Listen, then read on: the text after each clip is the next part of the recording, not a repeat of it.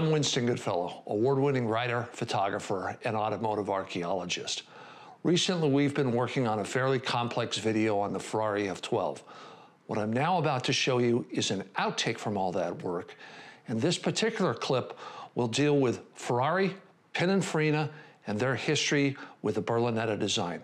I hope you enjoy this clip, and now let's go take a look. For me, mid-engine cars are wonderful, but I have a real soft spot for Berlinettas. And I think part of it is it's what I grew up with.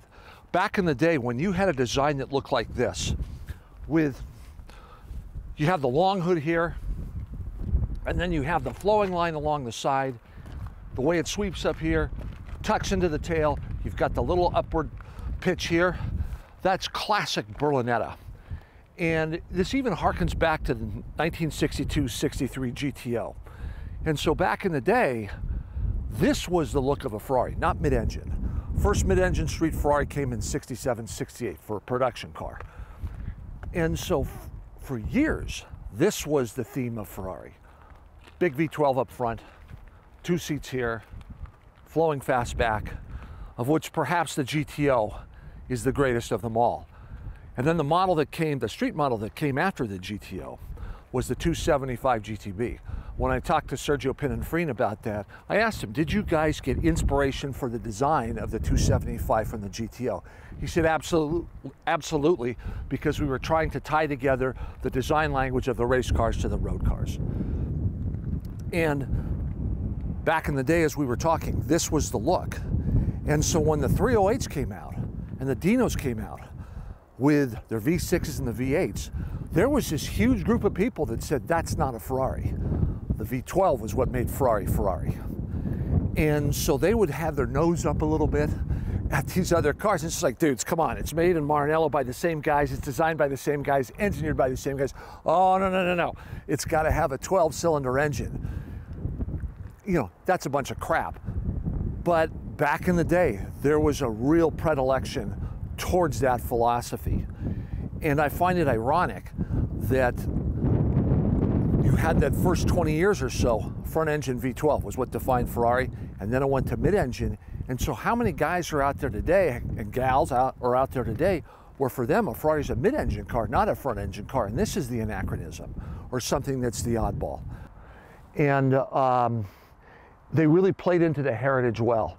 For instance, you have a cutout here. Now they do have aero management where air is coming through here and then it's running along the side here. But this here, this cutout, is reminiscent of a one-off 375 mm that Pininfarina did in 1954, chassis 0456 if we want to go geeky.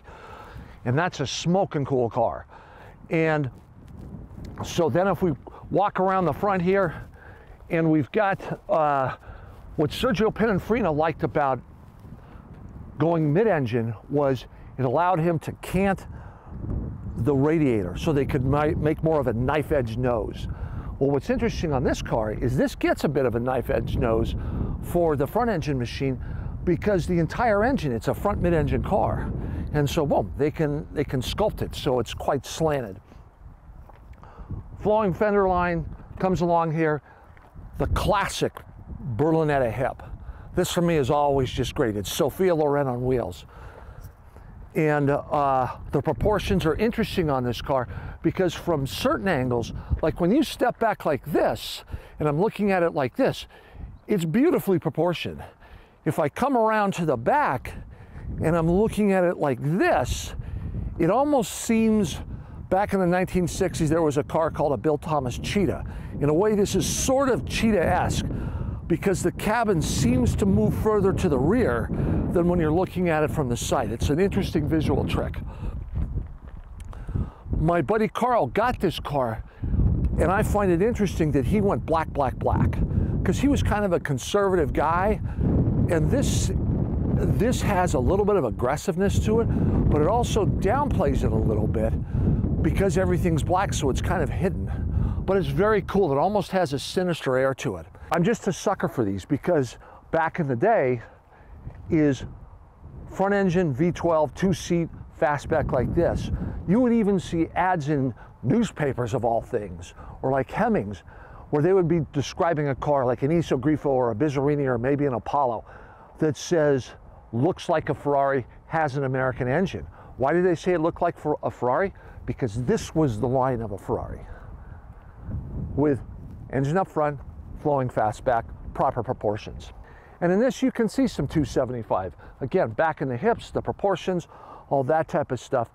So you do see a lot of Ferrari lineage here. And I was really kind of sorry to see Pininfarina and Ferrari go their separate ways. I guess there is some sense to it. Pininfarina had some real tragedy in the early 2000s. And then Ferrari brought everything in-house with the Cento Stile. And they're actually turning out some good stuff now. I'm finding Ferrari very, very interesting at this moment. So this is kind of the end of this decades-long relationship with Pininfarina and Ferrari that really flourished. 1950s, 1960s, 1970s, then the Daytona was the last front-engine V12 for the two-seat Berlinetta design, until you went to the 550 Maranello in the mid-1990s. And that was when Luca Montezemolo took over the company and said, you know what, for our flagship model, of which this was the flagship model, the F12 was also a flagship, we should go back to the way it used to be. And they came out with a 550. And then that was succeeded by the 599, and then that was succeeded by this car, the F12. And so this is the end of the line, particularly because it's the last year. This is a 2017 fantastic road car. And it also plays into Ferrari heritage in that on a tight road, this thing's nimble like a 275. On the open road, it's a cruiser like a Daytona. It's a fantastic combination that I find quite intoxicating. You could use this car as a daily driver once you got used to that long nose. And they do have proximity sensors up front, but what's funny is they're almost a little lazy, where it's just like, holy Toledo, okay, that was a little close before the beep went off. Personal experience there. So I've been really, really blessed to have this car for several days. I feel particularly blessed that it was my friend Carl's. And thank you so much, Ann, for letting me do this. It's just been, it's been a wonderful way to connect with my friend who passed away a year and a half ago unexpectedly. And yeah, it's just like I'd already come to peace with everything, but it's fun to connect with him again through his car. And whoever the next owner is, you're getting a magnificent piece of machinery.